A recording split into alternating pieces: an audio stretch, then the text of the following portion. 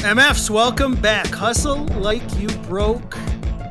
Coming to you on, it will be Tuesday, September 22, that we air exactly 6 weeks to the day from the most important election of our lifetime. World is still in a crazy place. People probably don't even know, probably won't even hear that the president was accused of sexual assault again. As if this shit even registers anymore. We're up to what, like 18, 20, 30 cases. Shit just gets swept under the rug. No big deal. Who gives a fuck? We got wildfires sweeping across the Northwest and the West Coast. We got hurricanes in the South. Dallas, how's the weather down in Miami today? It is beautiful. It is amazing. And it's like one of those perfect September days. I'm very lucky down here. You know, maybe warm for some people, but I like it. But this latest hurricane then went around Miami? We got a bunch of rain, a bunch of water. We had a lot of flooding issues and some wind. But yeah, we were lucky otherwise. We were spared, thankfully. Because, you know, there's nothing worse than being in coronation and then also having your house smashed. Fucking Florida, where she can call it beautiful on the one hand and then say we had wind, rain, flooding, and a bunch of other shit. But it's beautiful right now and life is good. Like, absolutely. I don't even fucking get it. And my beautiful pool is finally open again. The most incredible pool in the National Historic Registry in Coral Gables is back open. So I'm a much happier person. So, because at least I could swim. Thank you. Well, to our listeners out there today, speaking of Dallas and swimming, we're trying something new. We're actually looking at each other. And I mean, I suppose I'm still thankful people aren't actually looking at me. But Dallas registers as the Venetian Aquatic Club on her Google account. So I am really fucking impressed by that. As I said pre-recording, I feel like going forward, I will tell everyone anytime that Dallas is on the road with us that we are touring with the fucking Venetian Aquatic Club. This woman is a baller. For anybody that has any doubts in the world, this woman is a fucking baller. Kyle Hamilton, you knew that, didn't you? Almost definitely. That's how she rolls. Exactly. So you're out in beautiful, sunny, hazy California. How shit where you are today? Smoky-fornia is official right now. It's smoky. It's cold. How do you have clouds, but it's smoke, and it's low-laying like fog, like low haze? I mean, but is it smoke? Is it cloud? Is it haze? Which is it? It's everything. It's all the above. It's smoke. There's more smoke than haze. In the morning, it's like low fog, but it's fog with smoke. It's crazy. It's fucked up out here. I mean, I'll be honest. I was never so happy to be leaving sunny Southern California as I was when I flew home a few days ago. I will say, however, it was really nice to catch up in person with my brother Banks, who is with us again today. Oh, brother yeah, Banks, that seemed like a shot. What's going on? Oh, yeah, I think it is a shot. He scud missiled me.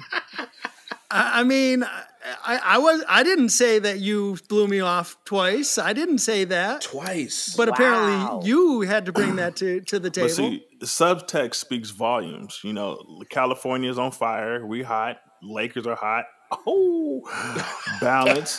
But at the end of the day, I mean, we were doing a video shoot. I called you while we were I FaceTimed you while we were in rehearsal. So, you know, that's what it was. You did FaceTime me on three different occasions, which I will appreciate. Mm-hmm. I do have to say, and now I'm really calling you out, 2 of those 3 times you were indoors and not wearing a mask. But I was 6 feet. God. I was 6 feet apart. I'm just saying, indoors, wear a fucking mask. And I had my own personal filtration system very nearby. So what the fuck is your own personal filtration system? that? What the fuck are you talking about? They literally gave me a little filtration thing that cleared the air in within a 30 feet radius. Shit. What? Wow. Oh, I know what you're talking about. You're talking about, again, the WYH with those little white filtration. No, it was about the size of a small air conditioner, portable air conditioner. Yeah, they're like Oh. 12, 14 inches wide. They're like 6 inches tall. They're blowing the air through. Nah, We had a couple of those in the studio. It looked like a big ass baby portable air conditioner. It was massive. That's that one that they use when they're filtering out the air in the rehearsal rooms. That big ass thing. Yeah, I know what you're about. Yeah. But everybody had their own little zones, and I had mine, so I was Gucci. Yeah. No, so Next that's level why shit. I said this particular run was not playing. You know, my nose got fondled multiple times. Wait, what? What? My nose was fondled. I just got fondled. My nose got fondled again yesterday. You know, You're talking about the brain scrape. Yeah, they scratch your frontal lobe, and you know, this shit ain't sweet. But I've won an Oscar every time I had a test because that one tear comes down. I mean, you're a better man than me because I cry like a fucking baby when I get that shit. There is no doubt. For like 5 minutes there, I am just like waterworks. I can't control myself. The first nostril goes in, I'm like, oh shit, that hurts. And then the second one, and it's over. At that point, real. I'm just rolling around on the floor, crying like a fucking baby. It's uncontrollable. It's for real. How it's quick not were the again. results? 15 minutes. Oh, so they were like the real instant testing. It was They were proper. doing it on site. Nice. Yeah, and then the other ones that we got, they were like 2-hour results. That's still PCR. impressive. Yeah, we still were doing the 60-minute, but 15 minutes. What kind of accuracy can you get on a 15-minute Well, because she went deep, she touched your brain. So she was like, the deeper you go, the better it is. So I was like, God damn. I mean, you made your eyes cross. It was weird. That was the deepest one ever. I'm like, yo, that's disrespectful. It made your eyes cross. Yeah, it was weird. And then when she went in there, she kept stirring like she's stirring coffee. I'm like, Doug. And she literally counted 10 seconds per strill. And she just kept going. I'm like, yo, this is ridiculous. She said, that's one. You did very well. I'm like, Yeah. That's terrible. yeah, it's disrespectful. It's like the way she went into your nostril, like when you were playing the game Operator or whatever, when you couldn't touch the sides. Operation. And you felt Operation, you felt it, but you felt her fucking with your nose hairs, and then she gets up in there and she just spinning, and she spins for 10 seconds. She counted out 1, 2, 3, 4. I'm like, God damn. And she went away. She said, I said, well, do you call us to let us know anything? She said, well, the way we do it here, if we don't call you, you're good. If we call you, there's a problem. Yeah. I said, so no news is good news? She said, exactly. She said, because if anybody tests positive, we got to shut the whole place down because it's contaminated at that point. So it was rough. I think MF looked this woman in the eye and said, next time you touch me like that, you best be buying me dinner first. If a woman bought me dinner, that'd be weird. What? Gentlemen. Unless we've been dating for a minute, I don't want nobody buying me dinner. That's reverse. That's back. That's like a woman saying, will you marry me? It's fucked up. Come on. Are you This getting new- sexist on us now? But this new world, no, there's certain things a motherfucker has to put his foot down. Yes, will you be my wife? Not, will you be my husband? That's backwards. That's fuck that. If a woman ever Dallas, asks me how to you marry feel her, about I'm this breaking shit? up with her instantly. Come on, that Dallas, makes it- jump in on that. I'm kind of old-fashioned that way. I feel you. I don't want to take anything away from anybody, but I'm more of the... I'm taking it away from her. I'm Baby, fine with a man what? buying me dinner. I'm absolutely fine with a man buying me dinner. No, I love I'm not it. saying That's how my it should be. girl. I'm not saying my girl can't buy me dinner. My wife can't buy, but like just a girl, I'm gonna take you to dinner. Nah, that's weird. That's kind of. It's like it's backwards. It's the reverse. Men is supposed to, do the pursuit and then lock it in, and then once you got locked in, then she can purchase you some victuals or whatnot. But prior to, nah, that's right. That's why. This kind of sounds like the whole "we've been doing it the same way for all these years, why would we change it" type logic, which is exactly counterintuitive to the way this concert industry needs to come out of the coronation. Certain things need to stay status quo. A man is supposed to be a man and do what he's supposed to do. Period.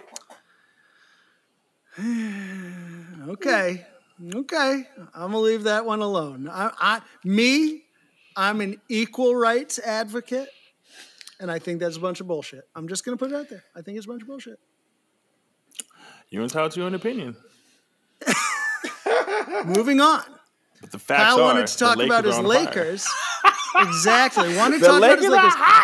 But I do want to ask you two things. First of all, do you feel like their path to the finals has somehow been made easier by the Clippers being eliminated? And don't you think that's, going to kind of diminish your title if such a thing is attainable in the future for you? First of all, I couldn't wait for the Clippers to beat Denver so we could whoop the Clippers' ass so they could quit talking all. First of all, the Clippers have not one banner ever. So I want to put the end to this conversation of Clipper Nation is running LA. Clipper Nation ain't running shit because they've never got out of the second round. They've never even been to the Western Conference Finals ever. Wow. Secondly, they had 3 times to win 1 time. They were up 3-1. And to give it up like that shows you a bunch of bitches. Oh. Period. Bitches. Bunch of bitches. Wow. Because you guys are all running around here. I didn't even know Kawhi Leonard was a Clipper because he played so off and on. He was always on rest. All that rest got that ass sit down. Well, okay. Well, I hear the shots fired there. Let me give this right back to you. So you busted my balls earlier in this podcast season a couple weeks ago when I made a comment about whether or not Dwight Howard was playing, and you told me that I obviously wasn't paying attention, that he's a beast, that he's been going off, yada, yada. I got to tell you something. In the series that they just came off with Houston, I could have watched all 5 of those games and not noticed that he was a member of the LA Lakers for a couple of reasons. First of all, he did play 11 minutes in the first game. He did not play in the second game. He did not play in the third game. He did not play in the fourth game. And he played less than 5 minutes in the fifth game. In that time, hold on. Your beast scored exactly 0 field goals. 0 in that 5-game series. He had 4 points off of free throws total between those games. He had, I think, 5 or 6 boards total across those games. And he registered a goose egg in most other statistical categories. So, I mean, tell us about this beast of yours and his massive contributions to the Lakers' success. The difference is between, if you want to make a comparison between Kawhi and Dwight Howard, Kawhi is a starter. Dwight Howard is a role player. If his number gets called to play, he comes to do what he's supposed to do. He may not even be there to make points. He's there to be a rim protector. That's his role play. Kawhi is the Clippers. He was drafted hard to be that cat.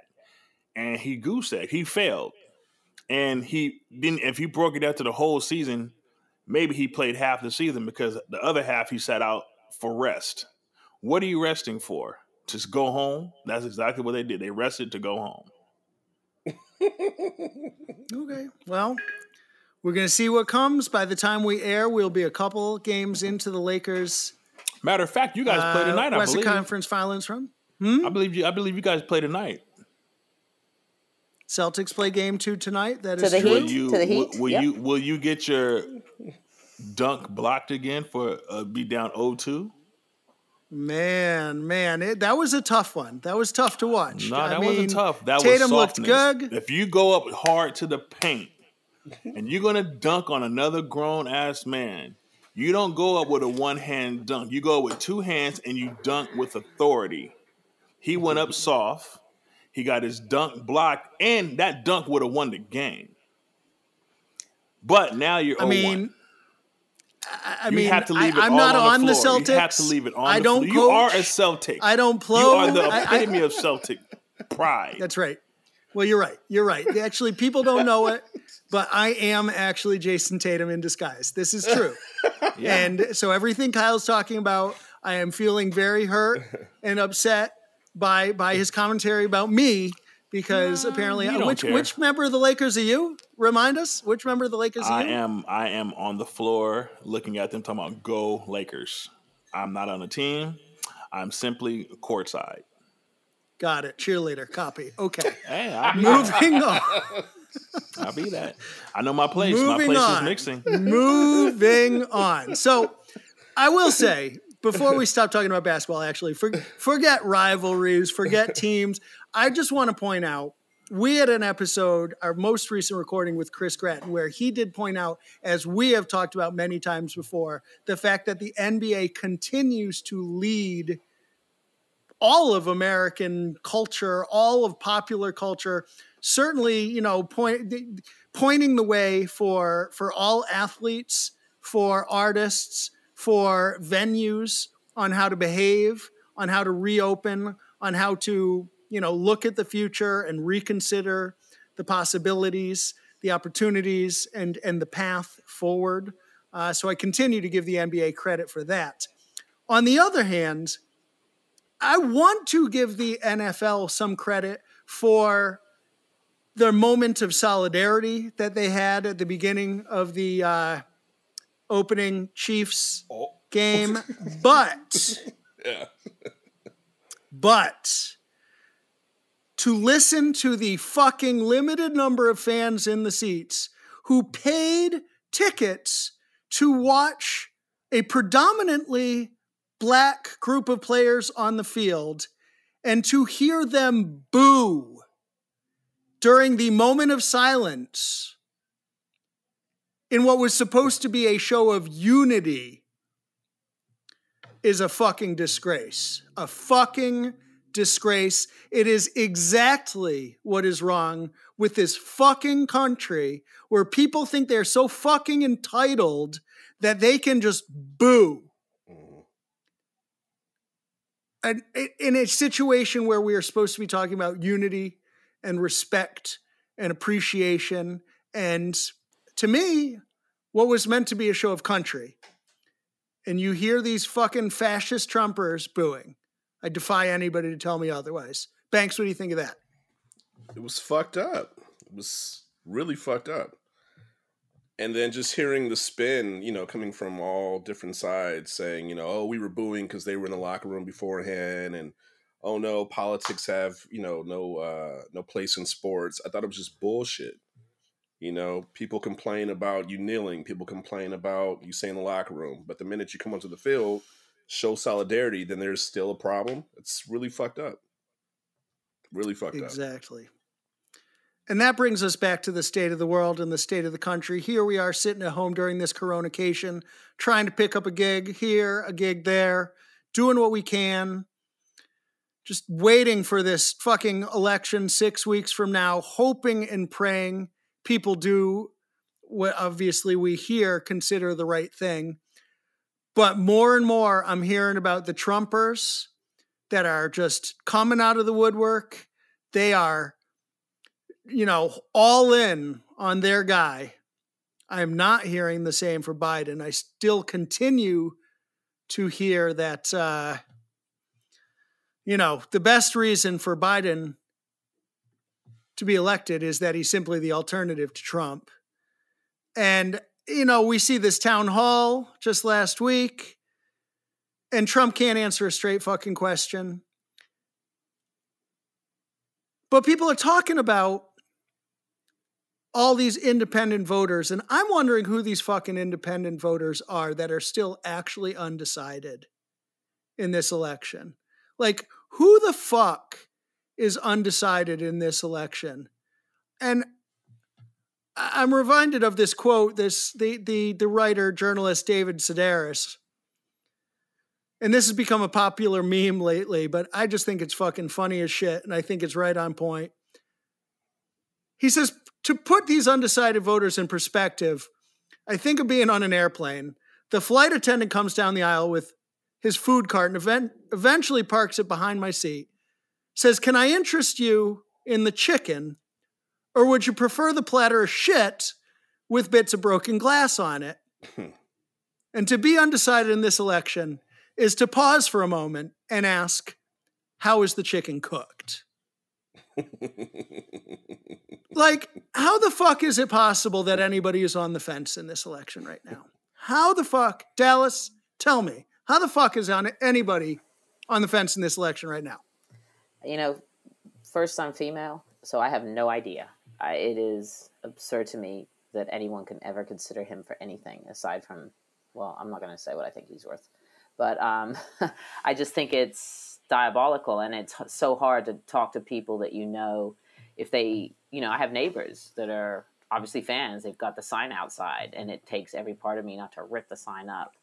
But, you know, I realize I have a right to speak. I think we all do. As Americans, we have the opportunity to get out and vote. And I think, you know, you have to vote your conscience. And whether, and for those of us who care about the future and we believe in science, there's no question. And if you care at all about your fellow man or woman or animal or anything, you just, there's really no question, because Biden could completely be a disaster, but I guarantee you he could not be a big as a disaster as this current administration. I mean, just think about it. Like, for one thing, they'll actually put people in office that don't have the same family name, that might actually have some credibility or some knowledge of that position. You know, just that in and of itself excites me. You know, the list goes on, but, you know, because I think, you know, we may have listeners that don't agree with us, that may feel, you know, there are Republicans, and there's nothing wrong with being a Republican, but there's something wrong with Trump. I mean, that's what the story is. At the end of the day, anyone who can incite the violence that this man has incited, and the hate, and the just lack of understanding of empathy and sympathy and recognizing the diabolicalness of his own everything being, is just, I don't know. I want him gone, and I want him gone fast. But I realize there are people that believe differently. I don't know, and I don't understand why they don't understand science, but they have to find it in their souls to recognize that he is not the man to vote for. You know, that's what we need. We need everybody to show up and everybody to vote the right way, you know, which it's not about winning. It's about winning for us as America. You know, it's like Beyonce said it best, right? You know, our lives depend on it. There's, you know, it's war. It literally is. I don't know what we'll do if we have another 4 years of this man. And that's, well, I know a lot of us are going to do is get out of the fucking country. Yep. I think there will be a mass fucking exodus. And I think that I heard somebody telling me just yesterday that they feel like we could literally be watching the first shots in the next civil war in this country right now. Mm-hmm. It is terrifying. And it's real. I don't, the problem isn't just Trump. The problem is the people that are complicit, right? Yes. And it's not just Mitch McConnell. And it's not just, I mean, he's fucking evil. And it's not just the Attorney General Barr, who acts like Trump's personal fucking henchman. Those people are huge fucking problems. But it's everybody else that goes along with this shit. It's all of the Republicans that have fallen in lockstep that go along with this shit and that continue to look the other way and pretend all this is not fucking crazy, because this shit is fucking crazy. And the more people fall in lockstep with this fucking alt-right fascist dictator wannabe that we've got in office, the wider the division becomes between the fascist party and the Democratic Party. And to anyone, what I don't understand, and I keep saying this, is I don't understand how anyone that lives in the heartland of America and relies on social programs in order to thrive could vote Republican time after time. Because the Democratic Party is the party of the American people. And the Republican Party is the party of the 1%, the billionaires. And everyone else that votes for them is being duped. They're being fucking conned. And how they can look at the Democrats and call them the liberal, social, educated elite and look at the Republicans, like it's not even like under George W. Bush, where they created this culture that the Republican Party was the one which was filled with the people you wanted to have at the dinner table, the people you wanted to have a beer with. Like, Trump doesn't want to have fucking beer with you. He fucking hates you. He thinks you're a fucking low-life scum.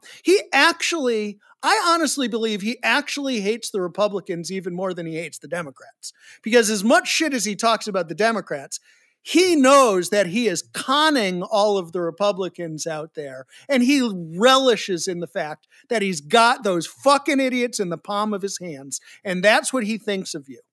He actually hates the Democrats because he knows they're smarter than going along with his bullshit, because he really fucking hates the Republicans that vote for him because he knows how fucking dumb you are.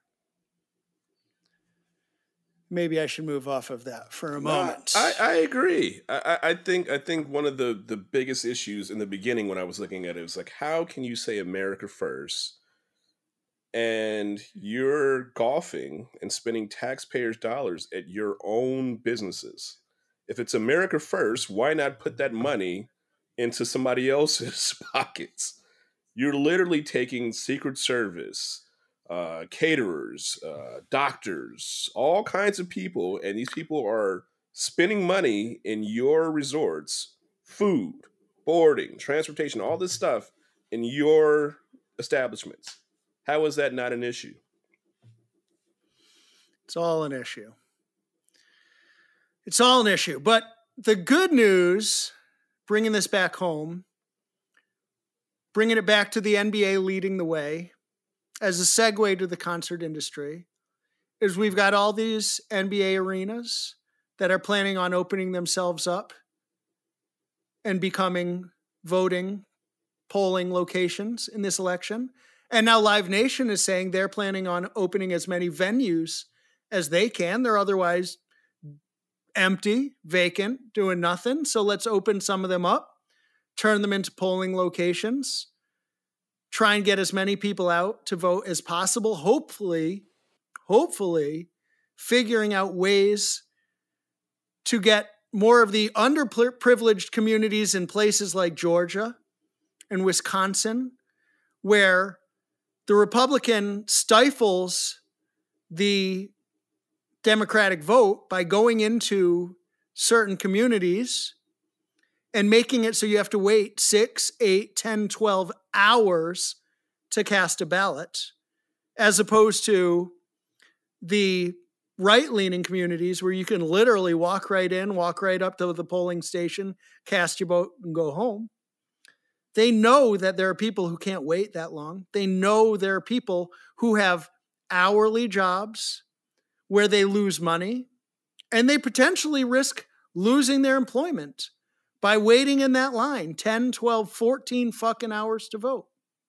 And yet there are people who will do that. They will take that risk because they know the importance of this vote. But if we can do anything to alleviate that, I appreciate the NBA. I appreciate Live Nation opening up their venues and creating those polling places. I can only hope that Trump will not figure out a way to stifle those votes. I am sure he's already trying to figure out his response to why those votes shouldn't count. Make no mistake, the Republicans will not win. Trump will not win re-election fairly. He cannot win re-election fairly. This. And that's why he will do everything to lie, cheat, and steal and fuck it up. Hillary Clinton is actually the only person who has it right when she came out the other day and said to Biden, whatever happens, do not concede. Whatever happens, do not concede. Because you know damn well if Biden wins, even if he wins in a fucking landslide, Trump will not concede. And this shit's going to get ugly. It's going to get ugly. But bringing this back home, here at Hustle Like You Broke, we've had some good episodes lately. And it's been 6 weeks and 12 episodes since our last Core 4 only. Like my friend Brokaw suggested a while back, we do a Dirty Dozen recap. So here we are, 12 episodes later. We've had Huggy Carter, which was great. We've had Chris Gratton, who I enjoyed very much. We had Ricky Minor. We did our special edition on roadie solidarity and the importance of voting. We talk about it every week, but we had a good, constructive conversation with Bobby Schneider about ways to use your voice.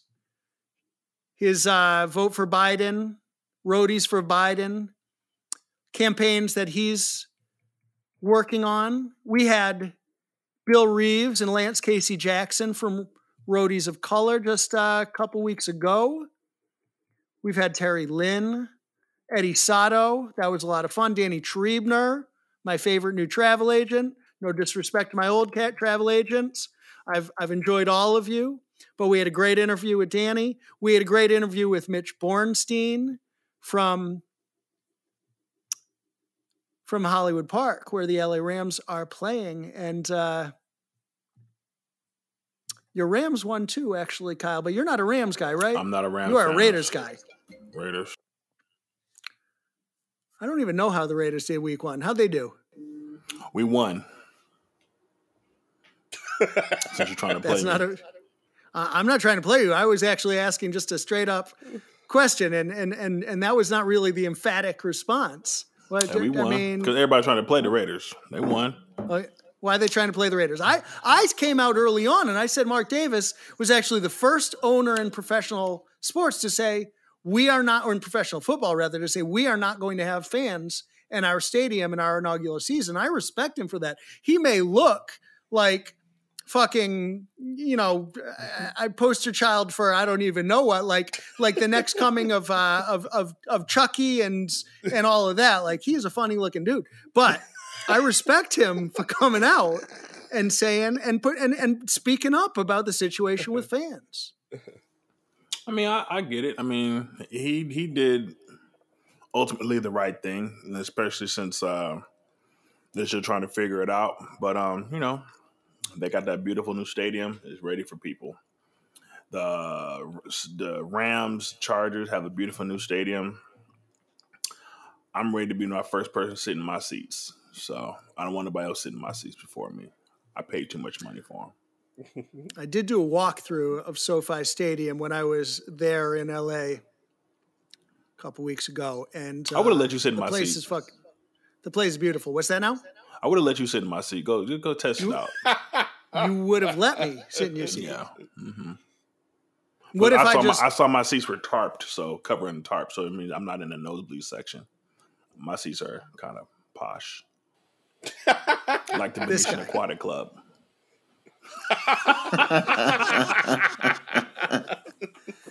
Come on, Dallas, jump in on that. I don't even know what to say about that. You gotta keep it sexy. We work too hard to be, we work too hard to not be sexy. Gotta keep it sexy. That's right.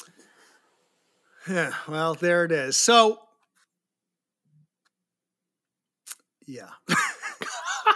So, but I will say, in the absence of a guest today, we actually are going to do something a little bit different. And so, you've all heard, and we've all talked about tech support. Sam, our own behind-the-scenes guy, who has been with me for a number of years. He's been an integral player in bringing this podcast to life. And we introduced his voice one episode, however long ago. And he's been bringing together questions about, what's going on with us, thoughts on the episode so far. He's talked to other people. He's gathered questions from them. And so we're actually going to bring out our own tech support, Sam Helm, to the program. And he is going to ask the rest of us, the core four, some questions for today's episode as we move forward. So, Sam, welcome back to the program. Appreciate you being with us. And, talk to us. What's going on? What's up? Glad to be back. Came up with some questions. Hope you guys enjoy them. I'm just going to jump right in because small talk, not my jam. I haven't seen anyone new in like 6 months. So I feel like we can just be done with all that stuff. Like, Just come on. one thing. Nothing? You got to give us something. Come man. on, Sam. That's some bullshit. You know all we do is chatter. I mean, we're already fucking 35 minutes into this recording. We haven't even started talking about a fucking thing because that's how we roll. So come on, join the party. Like, what the fuck? I mean, I don't know that there's much that I can add. I feel like we covered politics. I don't watch basketball that often, but I do know that the Celtics got smoked the other night. Not smoked, but like, They did not get smoked. not a great ending is how I would phrase it. That's called a whooping. Because when you lose by 1 point on a dunk, softness is in the building.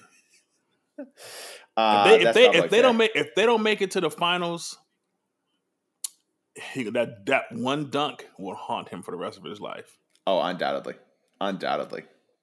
But if we want to go back to Kyle talking about Posh real quick, I will offer this up. I've been making stuff with a precision cooker via sous vide, which I'm not going to lie, that shit is off the chain. What? Fuck is you talking about? What is a precision cooker? Precision cooker means you can't fuck it up. It's precisely tasty. 100%. So basically what you do is you vacuum seal like a meat or something, and then you put it in a water bath, and you lock in the temperature in the water bath with this with this precision cooker stick. So it can never get hotter than a certain temperature. And then when you're ready to eat it, you take it out, you sear it on the grill or a pan for like 10 seconds. All good. Mastro's does that for their take-home kits. Okay. They have it like they recommend. Okay, now I know what you're talking about. It's fantastic. Game changer. You heard what he said, Mastros. The average person doesn't know what the hell Mastros is. So the fact that Chris is talking about a high-end steakhouse lets you know how posh he is. We're all fucking posh in here. We're all I'm just saying, everybody's always jumping on my neck. We got the Venetian Aquatic Club. We got Mr. Precision Cook. And then we have the person who knows precision dining. Hey, there it is. And then we got the epitome of living on your own island. So, I mean, island living. You know, we 365 days a year, island living. He takes a ferry to his crib. I mean, that's what it is. I mean, we went full circle per tech support. I wasn't actually calling you out on that, Kyle. You just said the word posh, and I was like, well, if I can contribute something. Well, yeah, everybody has it. Basic bitch. Hey, you in it. You got Muhammad Ali on your wall, boxing underwater. Hey, you. I love it. I do. I have a signed picture of him in the other room. Oh shit! That's See, posh. it gets higher. And it keeps going. I wrote him a letter when I was like 11, and he sent back a signed postcard. Nice. Wow. There you have it. That's dope. It was sick. Hey, there it was. Are you ready for questions now? Did I fulfill your small talk quota? I don't know. We might have to keep going on this or come back to it or something. We can do cooking class led by Hustle Like You Broke. Yeah. Cooking class with Hustle Like You Broke. Okay. Is that going to be...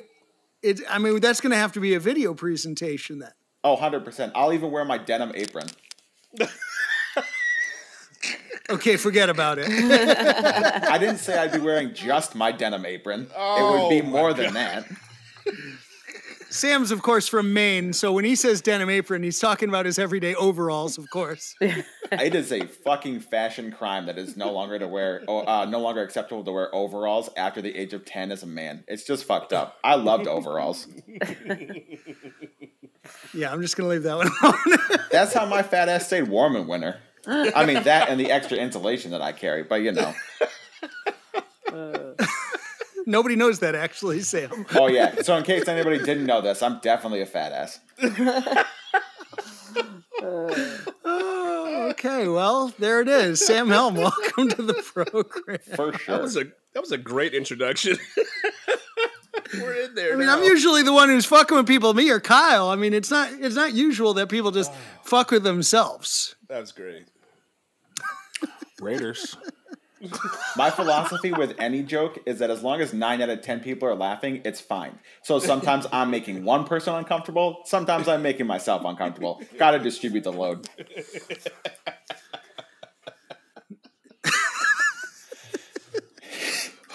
I want everyone to know right now that Kyle Hamilton does not look impressed at anything that's happening right now. I'm just embracing it like, all right. He's like, what the fuck is the matter with this guy? Okay, so first question. Grattan talked a lot on his episode about the road life balance. And when the four of you are out and about, how do you guys maintain that? Like, what are your strategies to keeping that going? That's a tough one. I'll weigh in on that first and say I struggle with that every time. I try and keep up with my kids. My daughter's great on FaceTime. My son, not so much. He resents when I'm gone. I don't know. This is an overshare, but sometimes I feel like my home life is a little more balanced when I'm there, a little less than I am during this whole coronacation. 6 months at home has definitely been an adjustment that's even a bigger adjustment than years on the road. But it's definitely something I struggle with. And Kyle, what do you say to that? For me, it's easy. First, I mean, I talk to my son and my family multiple times a day. So I get I don't necessarily do take an hour to do X, Y, Z. I just do it at my leisure. But on off days, you guys don't see me. I'm in my own world because when you're with your coworker, your tour family for, basically on any given day, just say 96 hours a week, 4 days straight, I disappear to give me time to decompress and rebalance myself. Because, but then you got some people who hang out with everybody on off days, on days. You never get that time to just be in your own world.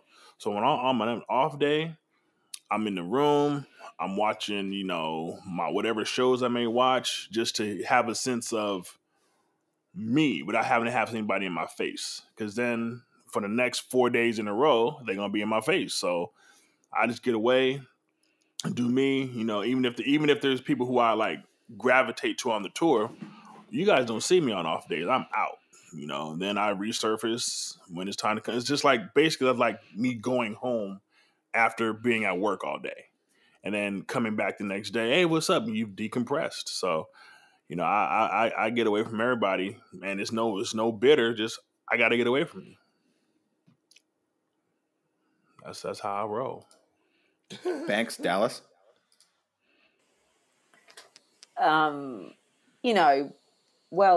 part of the problem I have on off days is I have a lot of work to do. So that's always a challenge, trying to get that work out the way and have an actual day off, because it never seems to, and you find yourself sometimes, depending on the nature of the tour, you have to get a little challenged by that because you never actually have any time, absolute downtime, because depending on the role you play, you might have to be at the artist's beck and call or someone's beck and call. So that's a challenge. But if I have the opportunity, I'm all about getting some good food and spending a ridiculous amount of money with excellent service and amazing plates, and many of them. And there might be some libations, definitely good vino. And, Venetian. Huh? Venetian. And, and I try to get a swim in. Because if I can find a good pool at the hotel, that's amazing. And sometimes a museum, if we're lucky enough, or in a great city, got to get out, got to walk around. That's my zen. Brother Banks? I feel like I try to include my family like all the time when I'm away. Like I try to send videos. I try to show them stuff. Like I'll post on social media. They'll see things, that I post, and then I'll send my daughter like funny little pictures. I try to include them so they feel like they're a part of my road life, so that it's not some separate thing where we're talking about it. Oh yeah, so today I did this. I try to show them what I'm doing every day, and then when we're in town. At home in LA, I try to bring them, to the actual show and let them meet everybody and talk. Okay, this is who I'm talking about. This is who you see in that video. This is when you FaceTime me late at night on one of the bus. This is who I'm talking about. So I try to make sure that they're included so they're not just a stranger. When they come in, they feel like they're already a part of it.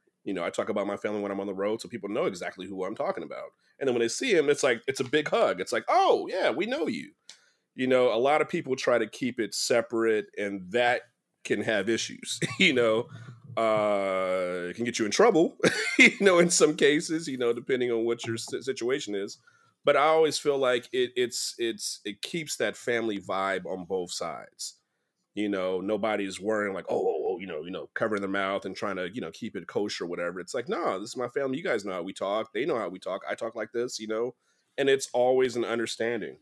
And like you guys mentioned off days, I try to, we grab a good dinner, a good drink, just breaking up the monotony of going to catering and having terrible food and that whole thing. So that's kind of my balance, keeping the family involved with me on my everyday process and showing them stuff, and then having that downtime to have a good dinner with my colleagues and, break up the monotony and have a good time.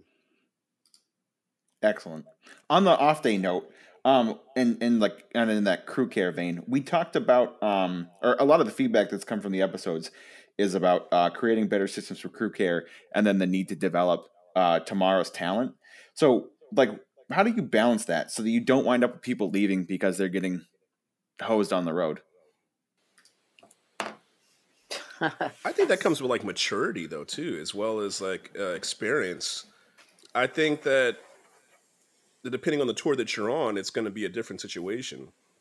If you're on a tour that's unorganized and things are happening and you have an inexperienced production manager, TM, and a young artist, you may have some issues like that.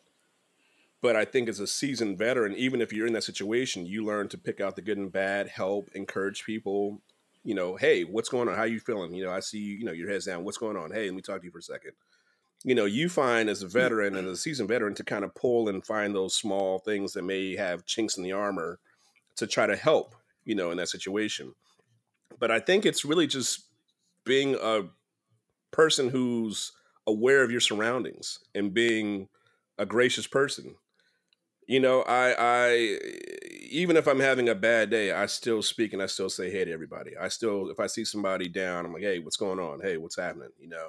I still try to encourage, hey man, I saw what you did. I know it was a tough day. We had a crazy load in. I try to encourage people, because I'm walking in, I'm doing my thing. People are struggling. They're doing all kinds of shit. There's other things happening.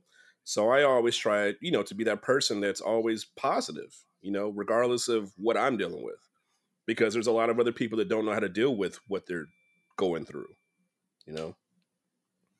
Well, I think communication is part of that, and that speaks to Bank's point right there. I think that not the larger, but of equal importance is leadership, and I think it comes from the top down. I think that the artists that show appreciation to their crews are just that much more appreciated by the people that are working. I think that the production managers, tour directors, coordinators that are communicating the daily schedules and what's on the horizon, I think that's absolutely critical, not just because it's important to do things like have team building meetings and exercises and what have you, although I do think going forward that becomes, I think that's something that becomes increasingly important. I think the importance of doing crew meetings, sea party meetings, all company meetings, and bringing people together more frequently to talk about just big picture what's going on.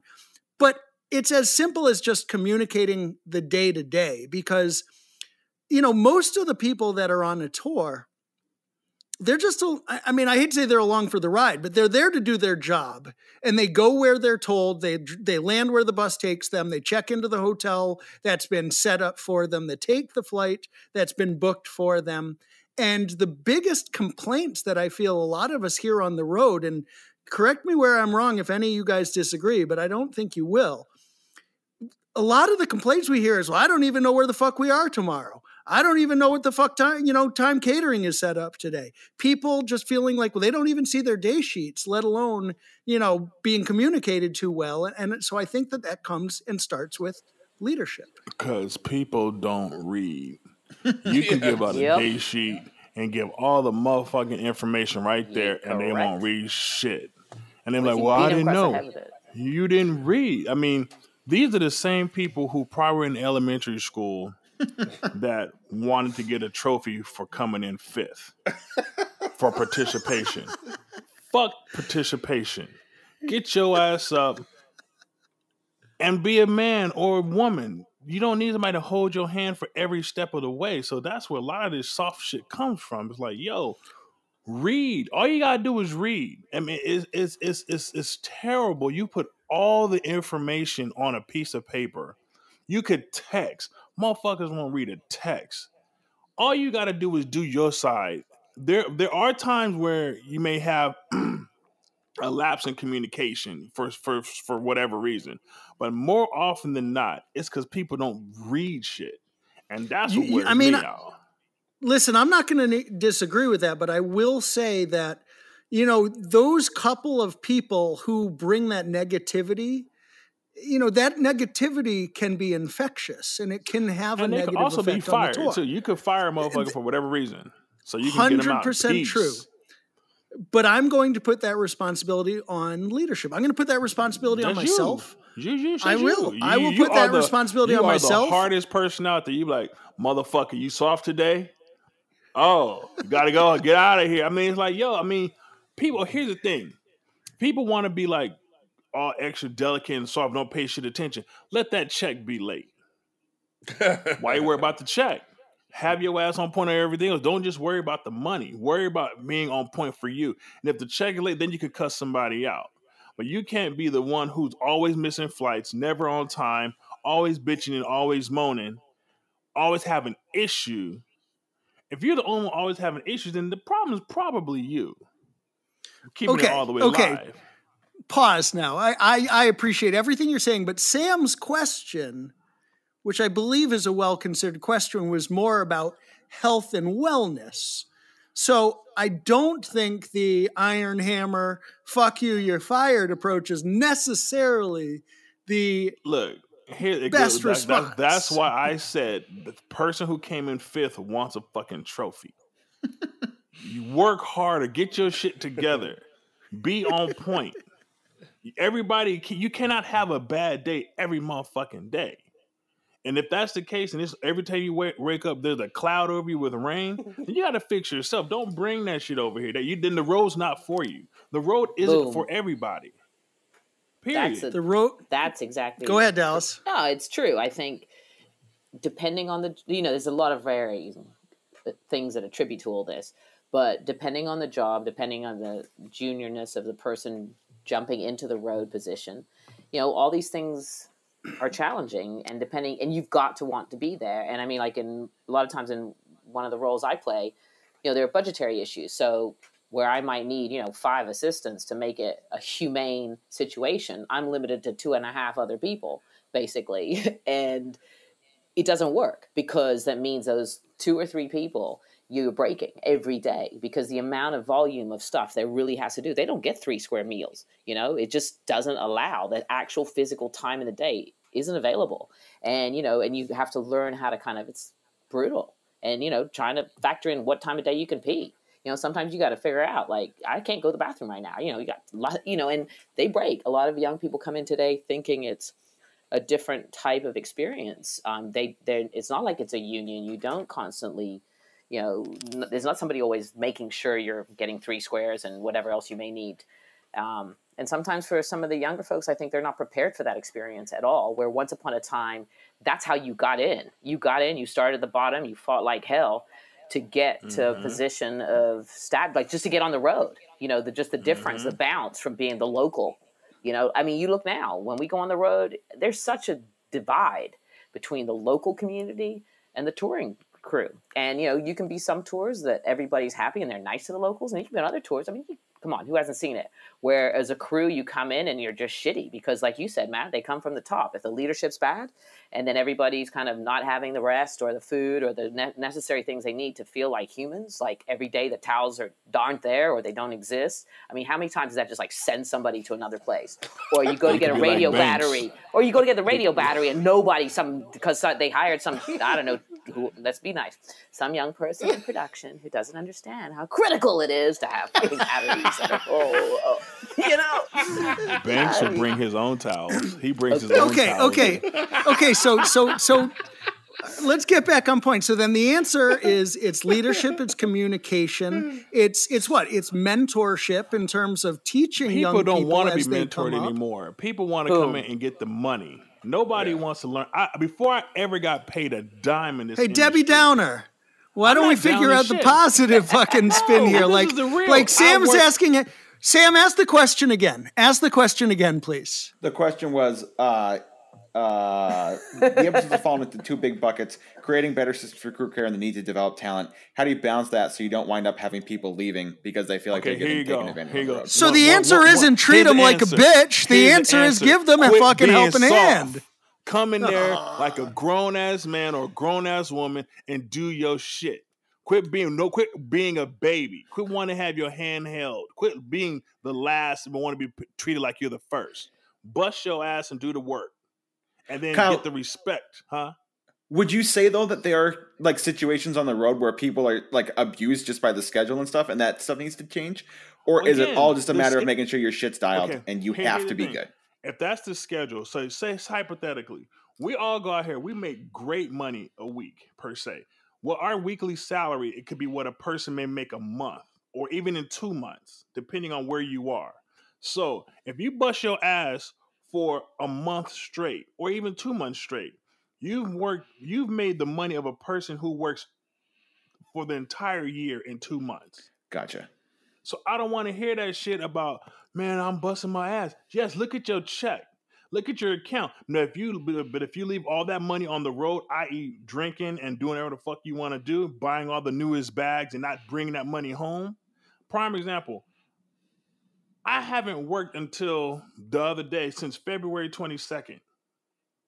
They're doing little random shit. My overhead is real. I'm not stressing. Why? Because I don't fuck my money up on the road. We make great money on the road.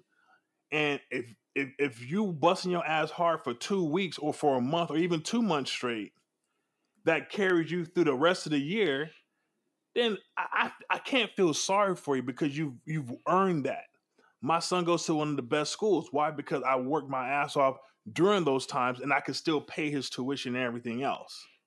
So miss me with that. You got to baby people. We out here making goo gobs of money when the money's flowing.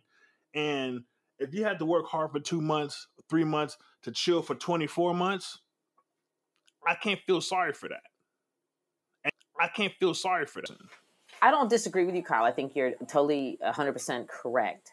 But I do think we as an industry, we have a philosophy of work hard, play hard, etc. And I think what's recognized now is that the people like the Grattons and the Schneiders and the Digby's and all these men who have been in the field longer than we have recognize that just by being out there and working your ass off, no matter how good you are, no matter how many, barricades and whatever the metaphors we kind of come up with that you break through, at the end of the day, if you don't value, like we're all saying, your family, and put your work ethic in a certain area. And I think what we're challenged with nowadays is that the people that are coming up underneath us have a very different mindset coming in. And that's what Kyle's talking about right now. And I know, we all have different positions that we have to fill. And if you're lucky enough to be able to staff your own crew, et cetera, I mean, the challenges, that I know I face, it's extraordinary. And it's a great question, Sam. I'll put in all this time and effort into training somebody to do something.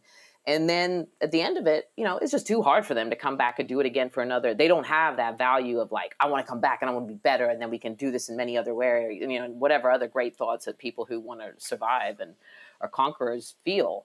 And I think but I also think as a business, we need to be smarter about taking care of each other. Again, as these older fellas are saying, because it isn't just work your ass off. And we have to have some sort of legacy. But it's hard for me to understand when I look at some of the younger folks that come in, particularly in some of the areas that I work in. I don't understand why they're coming in. They're just coming in for the glory and the Instagram, Snapchat moment of it all. Exactly. And that's the thing that makes they don't want it passed down. You try to pass it down. They want to be friends with the artist. Right. Damn the artist. I don't give a fuck about the artist. Mm-hmm. Let's go. Let's if I see you in passing, hey, how you doing? Blah blah blah. Keep it moving. I'm not trying to be your friend.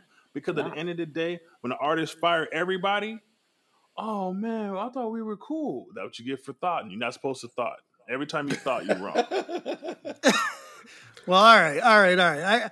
I think on that note, it's probably time to move on. But I do want to say that at the end of the day, it is on us, those of us that are in leadership positions, those of us that have experience, to bring these young people along and train them in the right way to do things. And if we don't, if they come along with an attitude, if that doesn't change, that too is on us. That is our failure. That is our fault. We need to be a part of that change, or it's not going to come. And if we allow these young people to just come along with a bad attitude and get away with it, then yeah, they get fired. But if that affects us, if that leads to just other shitty tours and bad situations that we don't make an effort to change, then it's our fucking fault. See, what happens is you had a drive. Matt, I fuck with you all the time, but you had a drive. You said what I want to do, and this you put your mind to it, and you did your due diligence to make yourself who you are today. You had that grind. Somebody did pass you the baton, but you had to take it. Now, if I go to pass it to you and you don't take it, what are there to me? What's there for us to do? It's not our fault. It's your fault for not wanting to receive it. So we have to find the right people who want to take the baton. And that's the hard part, finding the right ones who are willing to reach their hand out and grab it as I'm reaching out to give it to you. So that handoff is where the problem is. It's not people aren't trying to give them that handoff. They don't want to receive it. Hell, most people now can't even have a conversation. They text you before they pick up a phone. Fuck a text. A phone call can change the timbre of a whole conversation than what a text conversation does. Because a lot should get lost in translation. Just pick up the phone.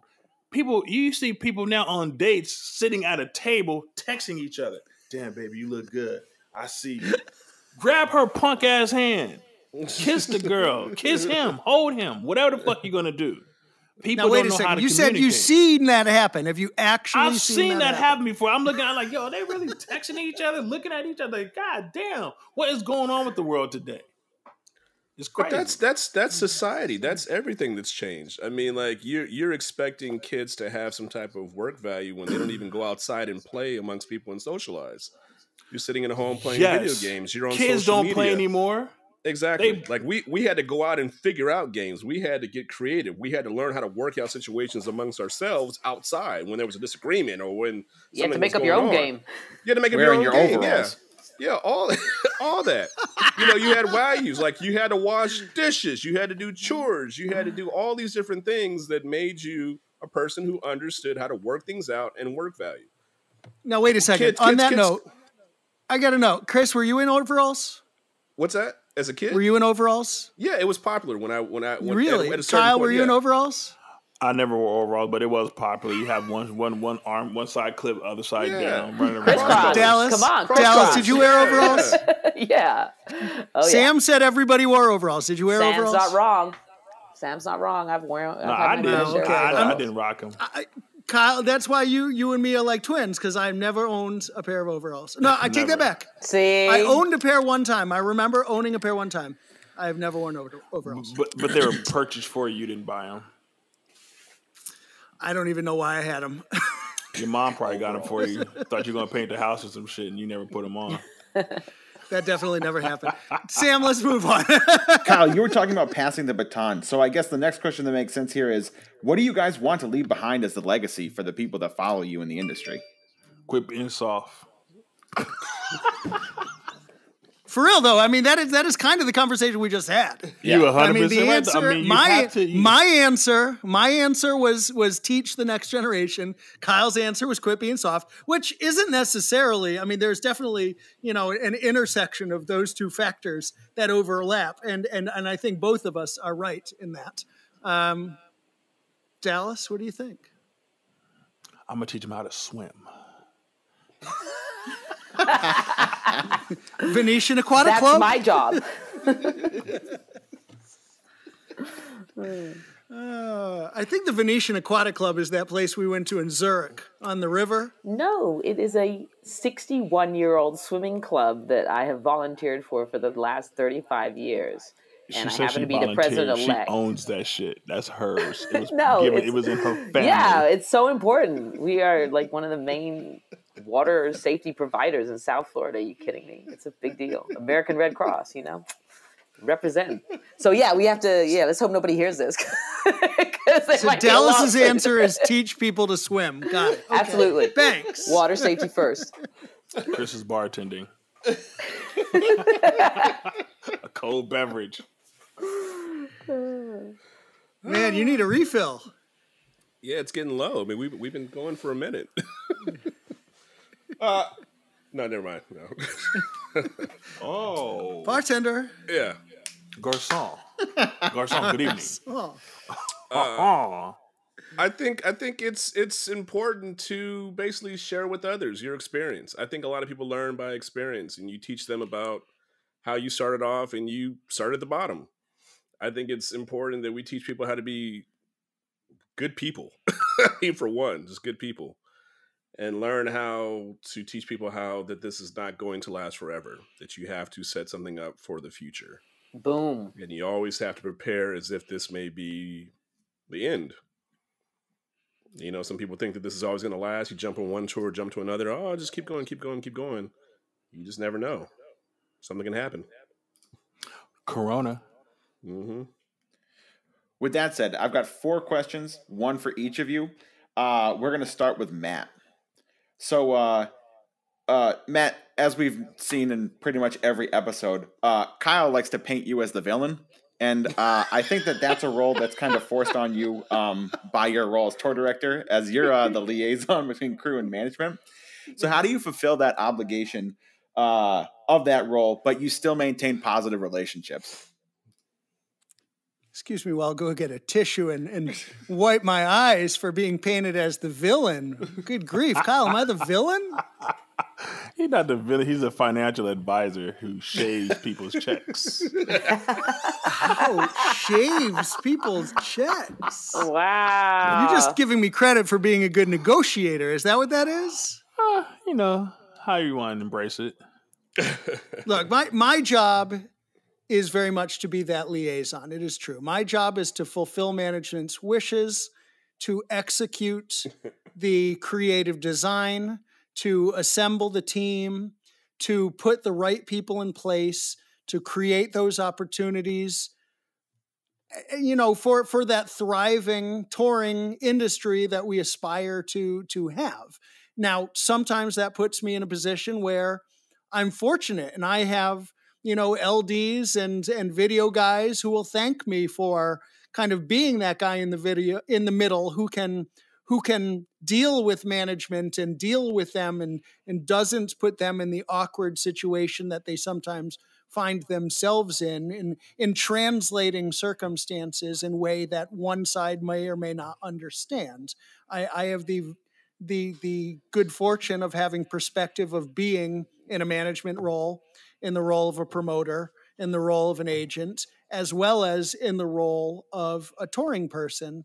So I think it's very much to my benefit, and I like to think to the benefit of the tours I put together, that everyone understand each other, that the communication we talked about before be on point, that everybody is given an opportunity to succeed and do their job. And yes, sometimes that makes me the bad guy because I'm the one who has to talk to somebody about their pay.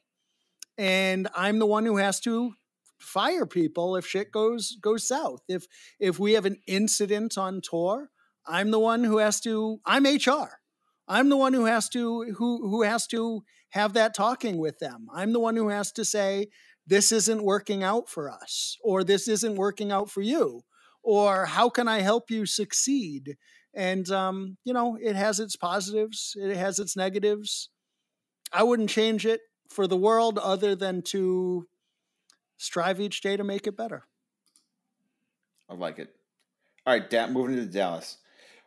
Dallas, on a bunch of different episodes and in our offline conversations, you've talked a lot about how being a woman in a male-dominated industry has been a tough road. How far have we come? What else needs to happen? And what actions have you taken to help push that forward for people following behind you? Have I, though? First is the question. Yeah, without a doubt. I mean, I've been in the industry 26 years, and when I started on a TV show, but in a very short amount of time, I started working for a lighting company.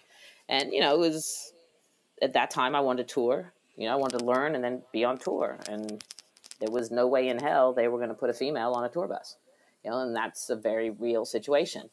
That that option was not available. And although I continued to work there because that was my passion and that was what I wanted to learn, I realized after 2 years that was never going to change, or not in the immediate future, and that I had managed to been exposed enough to other parts of the industry, so I was able to fall in with an independent promoter.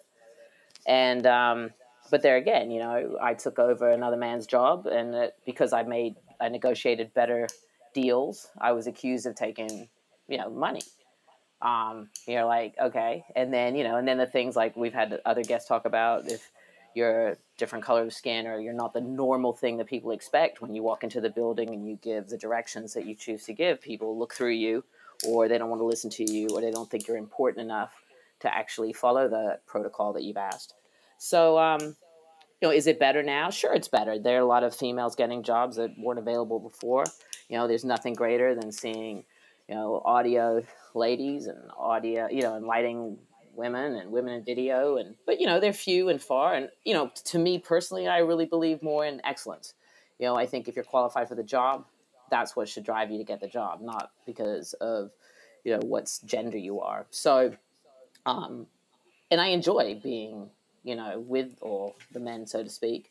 But I think that, there are challenges. For some people, it's taking a shower at the end of the night, having a female-only shower, which, I understand the thought. But let's say you have 85 people on a tour, and there's only 3 women. Why should I dedicate, of the 5 showers, 1 shower to only female? It just doesn't make sense, and that's the kind of thing that I think sometimes the pendulum swings too far in the opposite direction. You need to be more practical. But overall, I would say, for me, I realized, because of my introduction to the business and the time that I've spent in it and my trajectory, for me, that's why, it took me 10 years before I could get on a tour bus. And I had to get on a tour bus as a caterer, and that was, at the time, a little bit insulting, I think. Do I have a chip on my shoulder about that? Yeah, in some ways, because, I came in with a production experience, but the desire to tour was far greater than my ego. So I was willing to put the ego aside and get out there. And then, I took every other gig I could to get back to where I wanted to be, because that's what you do. But I don't know, I struggle with the female-male thing. I think we all deserve opportunities. But again, if you want to work for the best artists out there, you need to be the best person in your craft. And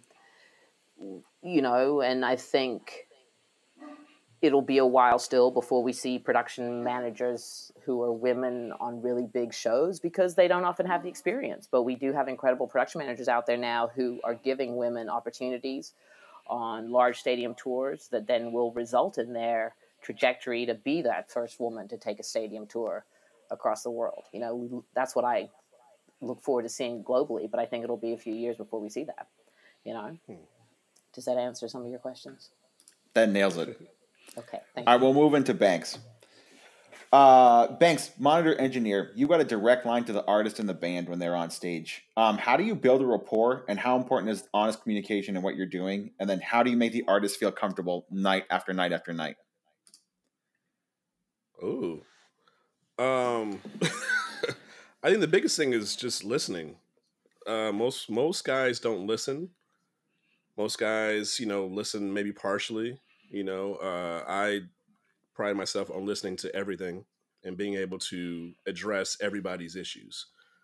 With the artists, I would say specifically like with females, a lot of female artists feel like male monitor engineers kind of dismiss them.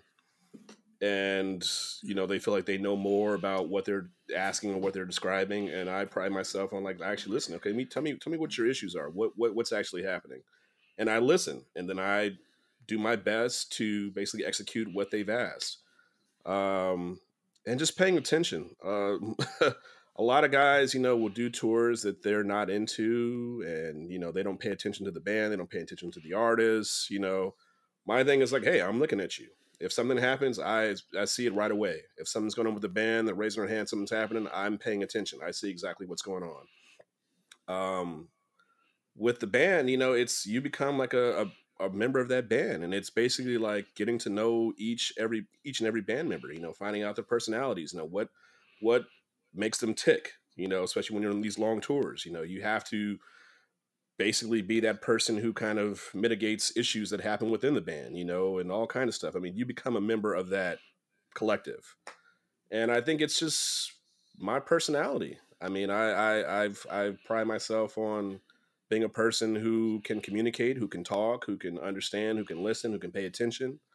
And that's what makes the artist and the band feel comfortable. I'm paying attention, I'm listening, and I'm executing what you've asked. Solid. And now we're going to close on Mr. Hamilton. Hold on. I want to tell a quick story, and this is kind of funny, actually.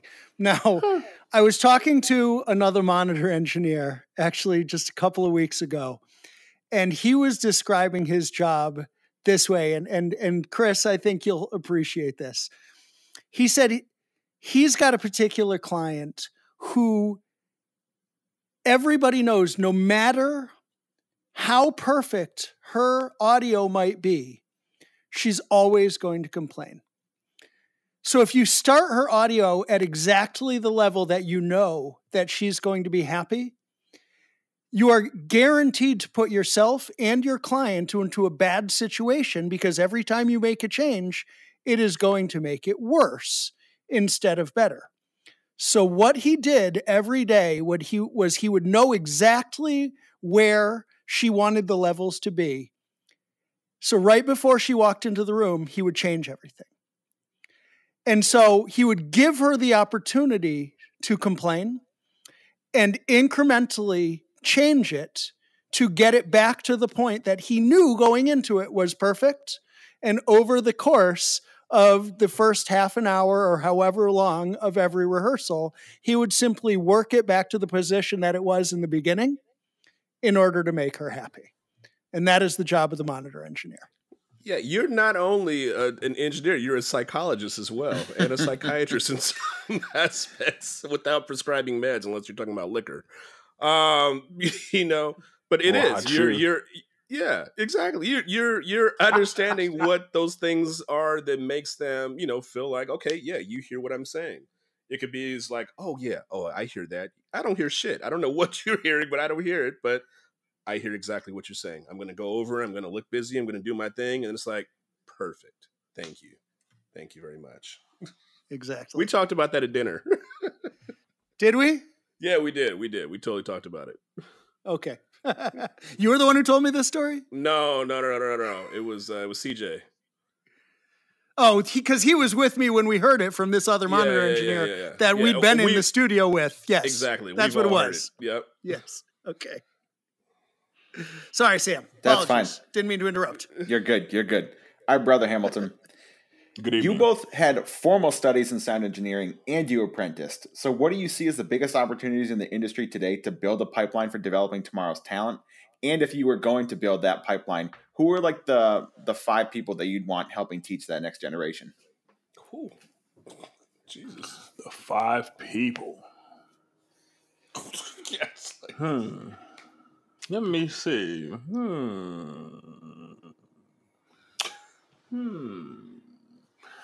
Well, that's an interesting question for the simple fact of,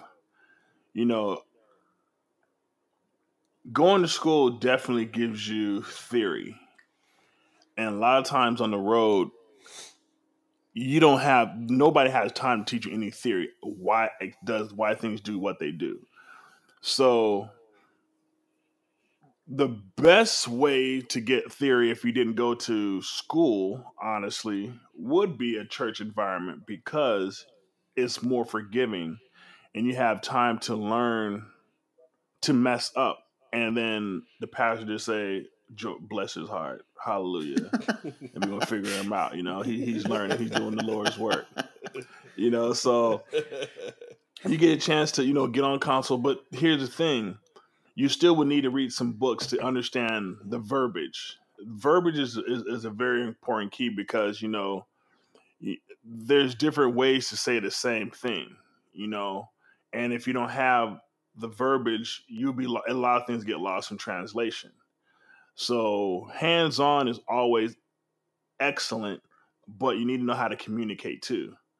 Um, with regards to 5 people, I could honestly say I don't have 5 people that I would just point blank say, because even for me, I'm not even one who would be one to just teach somebody per se, because for me, people say I have no patience. I have no patience when people are doing dumb things, and at a certain level, it's like if you're coming to a master's program or a doctorate program, we shouldn't be talking about undergrad shit. And it's just assume that you know X, Y, and Z. For me, I think I could only mess with somebody who's in the doctorate program, because I look at how hard I went for myself, and just to go from here to jump to there, I feel like you're skipping a lot of steps in between. And if you don't put in the work, I worked forever. I worked for a strong 4 years without ever getting a dime. So not to say that somebody else has it, because everybody's lifestyle is different. So it's hard for me to just say, well, you don't need to be mentored. I was definitely mentored. My mentor actually died the other day. We don't even know what happened to him. AJ, I'm sure you know him, Chris. And it's crazy because he was on top of the world. He mixed everybody. He did a little bit of everything. And then something happened. And it's like almost like a fall from grace, per se. Like he went from doing everything to like, yo, what happened? I don't even know what happened. We still know how he passed. But he gave me the keys to the car. But no, he put the keys to the car on the keyhole, on the key ring. And I had to grab them. They were there, but you had to go get it. And a lot of people don't want to go get it. And that's where that disconnect happens right now. That's what I feel. Where the problem is, everybody wants the money and the title without putting in the work. So they want a car with 5,000 horsepower, but can't drive it. But that's what you want, and it's crazy. I want an SD7. Put some sound through it. Well, how do you do that? What? Why are you even talking about this? Let's start on analog first. Let's get the foundation on the analog console first. Session files has, in my opinion, killed the audio industry, because everybody just wants a file and don't know what the hell they're doing. You plug in a file, somebody's file, load it up, I'm ready to go. You don't know what the hell that file is doing. You don't understand the basic. Like, perfect example. I'm studying to get my pilot's license. So my instructor said, why would you want to learn in this Cirrus SR22 Turbo with the glass technology of everything, rather than learning on this Cessna or this Piper? Well, it has this. Well, you don't know the basics. You need to be analog. You need to be get your flaps up. You need to be rolling shit, doing the shit the hard way, so that when you get to the digital world where and it's damn near doing it for you, you can have a complete understanding of the basics before you go full technology. Nobody wants tech. Nobody wants the basics. They just want to get in and go now. Like Instagram, we want it now. Like today's artists, now. There's no more artist development. That's why the artists suck, and they only last for. It used to be 15 minutes of fame. Now we're at 15 seconds of fame. It's a big lot of time between the 15 minutes and 15 seconds. So it's like everybody wants it now. Let's get some sustainability. Let's learn shit. Quit memorizing stuff. Let's actually learn it and make that so that you can troubleshoot. And like I said, for me, I'm not part of that 5. I'm after the fact. once you have your foundation, then I could home you in. Even interacting with an artist, sitting in the studio, watching how artists move, how they pay attention, you could disturb a groove with an artist easily. So just by saying something, shut the fuck up and listen, learn, just pay attention, be a fly on the wall. And so it's like it's a whole lot that goes into that. And I know I'm not one of the 5, so I can't even say what 5 I would recommend. But it goes with the individual and how bad they want it. You know, how self-motivated are you? When you want to be a basketball player, nobody has to tell you to go out and play basketball in the morning, go shoot layups, go shoot your free throws. You get up and do it. So now as an engineer, did you study your signal flow? Oh, man. You have to draw. I had to draw out a signal chart, signal flow, amps, everything from start to finish by memory. Cats not doing that these days. They just want to hit a button and press load.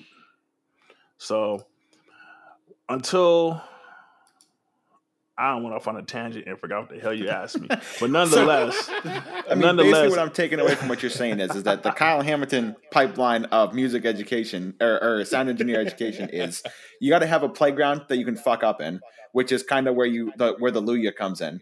You need to have an educational foundation so that you understand like the actual physics and mechanics of what's going on and you're using the appropriate verbiage.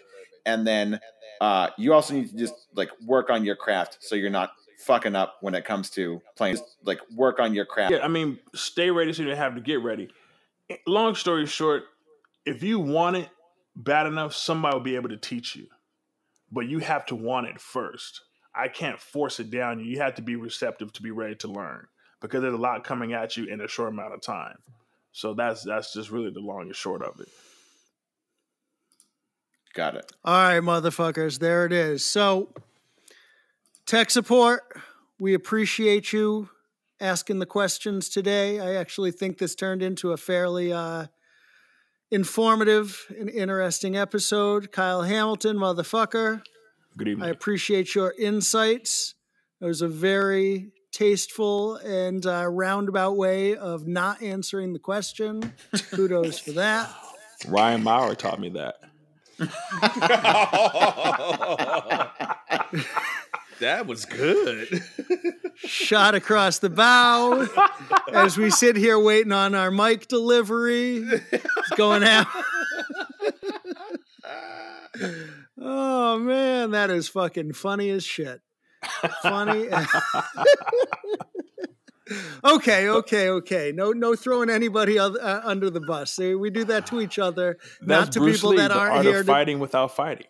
You know? Yeah, well, we don't do that to people that aren't here to defend themselves. We just keep it to each other. It's all love. Your free shit just went out the window. I don't like free. I like to buy. Then you can't hold me to it. There you have it. Well, another one in the can. We appreciate all of our hosts. We appreciate our tech support. Everybody give it up to Sam for his Sam in the building. Questions. Sam. Before we go, round of parting shots. First, from the Venetian Aquatic Club, Christine Dallas, what do you got? Go vote. Be registered.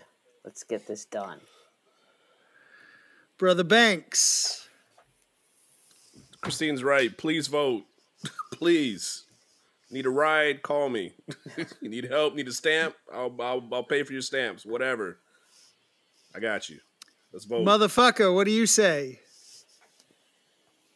Lakers.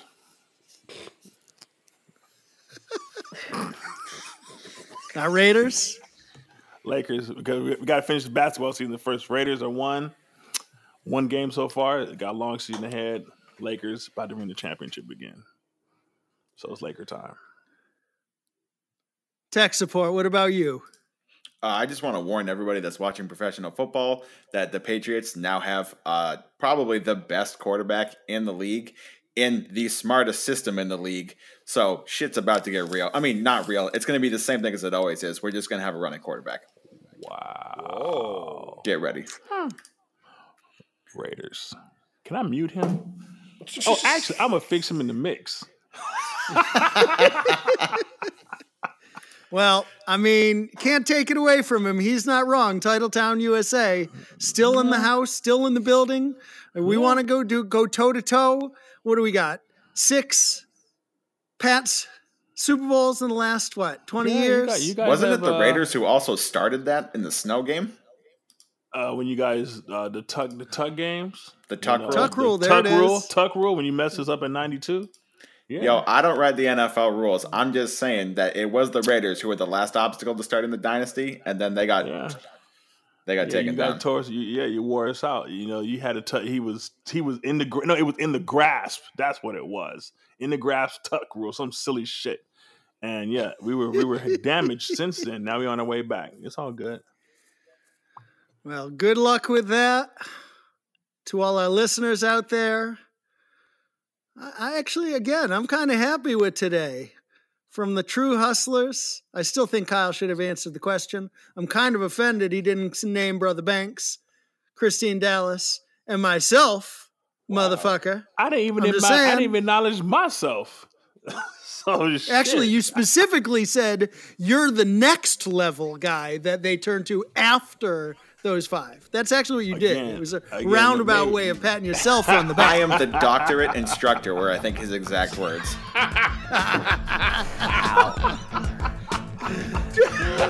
Doctorate instructor. Yeah. All right, motherfuckers. Well, on that note, as Dallas said, as Banks said, we are 6 weeks out from an election. Please, God, don't forget to vote. Make sure you are registered. Know where your polling location is. Wear your fucking mask. Wash your fucking hands. Get out the fucking house and do something good for this country. And that's all I got to say on that. So thank you all and good night.